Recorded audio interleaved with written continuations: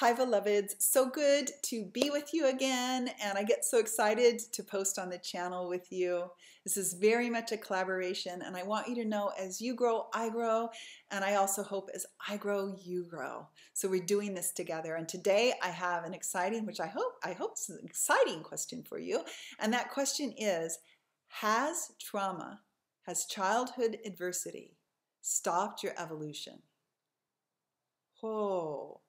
Wow. Now, I'm not going to put words in your mouth. I would never do that. But I'm guessing for some of you, the answer is no. Yes, there's fits and starts. Yes, there's times when the pace is fast and other times when it feels slow.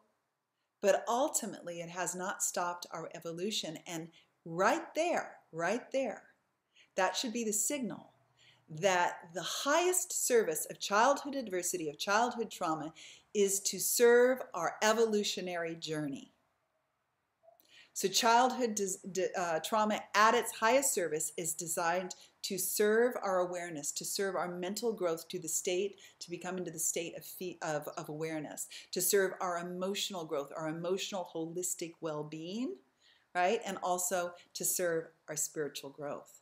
That's the highest service of childhood adversity. So let's get on with with this. Let's get on board with this. How do we do that?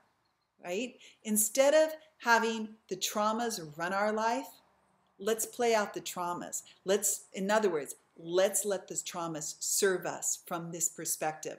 Let's allow the traumas to help grow our awareness. Let's allow the traumas to help weave the emotional body into a tapestry so it's more complete, more whole. We're less of an emotional doormat for our world. You know what I mean by that?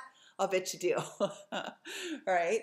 Let's let it serve our spiritual growth so that we become the people, the beings on this planet that have healed those traumas, and that we bring our whole being to the world and we transmit like that out like a little beacon, the health, the wellness, the understanding of what the experience of traumas are, right?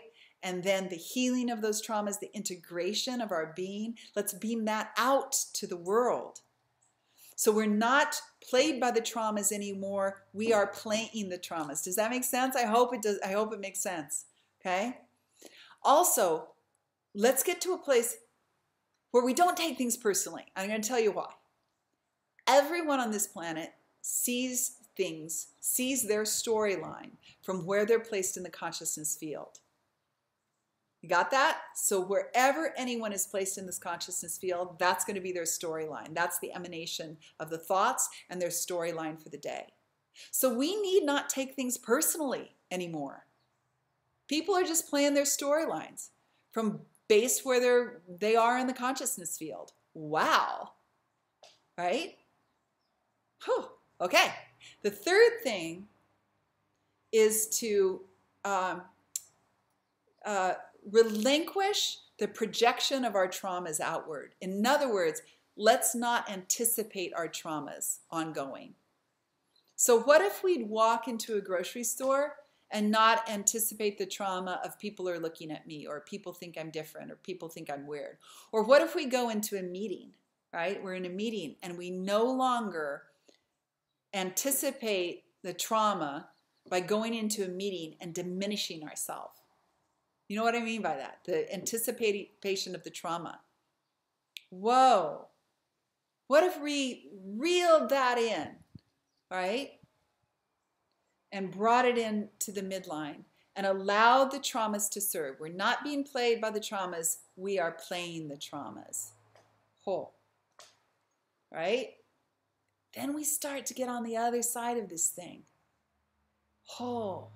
And I know those dark moments, and I know those moments of joy, and I know the repetition. I know it like I know it like I know it. But let's start just like moving over to the other side of this, and letting it serve as it's designed to serve. There's some people here that will not awaken to their traumas. That's okay. When the seed sprouts, that's perfect for each individual. But you're awake. You've awakened to the effects of childhood adversity. maybe you're gaining understanding, maybe you're in the, integration phase. Let's start playing it out. Let's start letting it serve, letting it serve, letting it serve, letting it serve in a myriad of ways. Okay? Can you see a little bit of excitement in there? Even if you're having a down day, I get it. Just a little bit of curiosity, a little bit of excitement in there. It becomes a more joyful process. And when we do this together with understanding in our community and we take the support of each other, oh, excuse me, got a little heart moment there. Then the pace quickens and there's a joy, a natural joy that will arise in this journey. Oh, all right.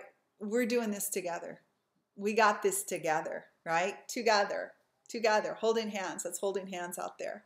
And I'm sending you a big virtual hug. I want you to know that I'm here for you. I work with clients from all over the world. And if you're a student or a person on disability, I offer a 20% discount.